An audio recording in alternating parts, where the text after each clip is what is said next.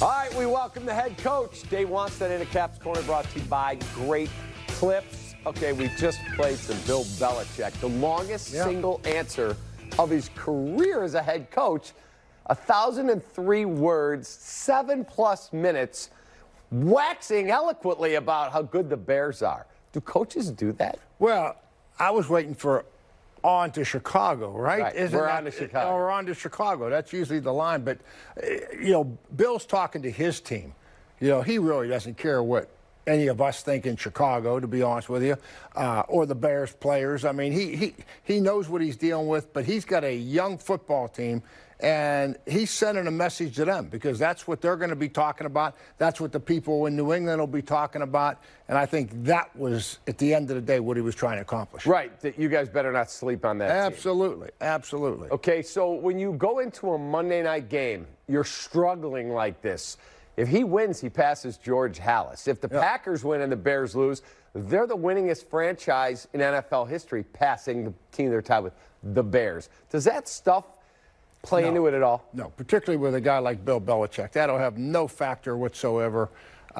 It's something that we would all talk about from the media perspective, but no, it has no bearing on the game whatsoever. Okay, Bailey Zappi, 4th-round rookie. 300+ yards, 2 touchdowns, no interceptions. It's happened 12 times in Bears history. He did it in his second career start. Aaron Rodgers has done it 35 times, 4 times against the Bears. How do they keep taking these quarterbacks and keep winning with them? Well, I think it's what they do with them. I mean, they are one of the better offensive lines in the NFL. They are committed to running the football, and when they're playing somebody, the first thought is, how are we going to stop the run? We have to get up there with safeties and get more bodies up there. We can't lose this game by letting New England run the ball on us, and that's what gives opportunities for the big pass plays. So I mean, you got to give Zappi, their quarterback, credit, and the receivers, but I think it has as much to do with the play calling as anything. So they are what you would call an old school offense. 100%. He kicked 5 field goals 2 days ago. The analytics might be present in New England, but Bill Belichick is not being influenced by it. So do you think he looks at the analytics, yeah, whatever, here's what I'm doing, or he actually coaches off of it? No, I don't think he coaches off of it, but I think there's a place for it, and I think, knowing Bill, that he has somebody there that's studying it, and if there's an indecision in an area in the field or a down and distance, I could see him. I would do the same thing. Hey, what's the analytics say about this?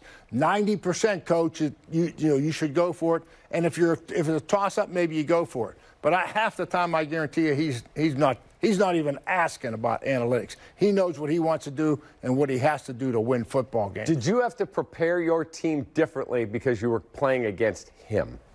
Well, the first thing you knew is, what do we do best that they're going to take that away on all 3 phases?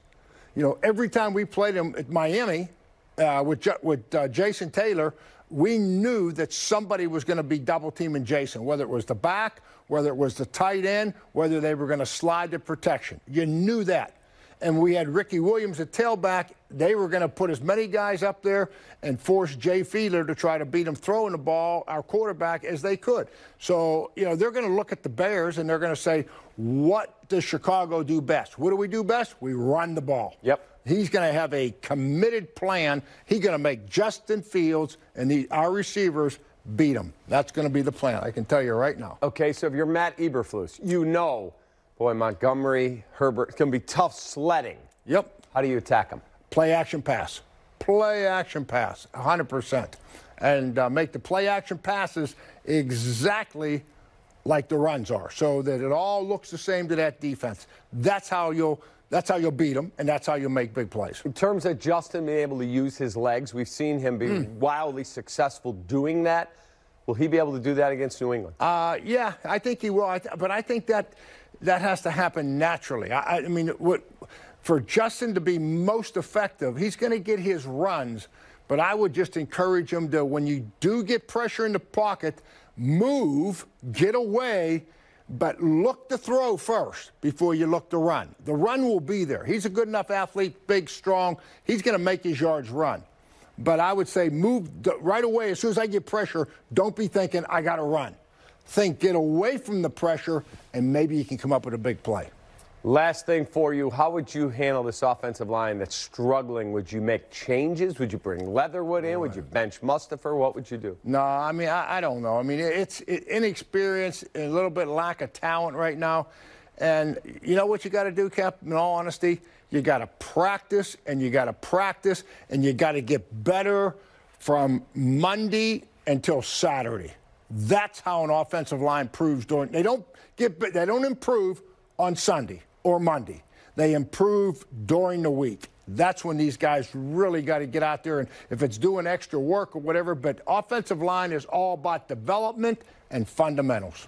All right, I got a great dinner planned for Monday. Oh, surprise me. How about that?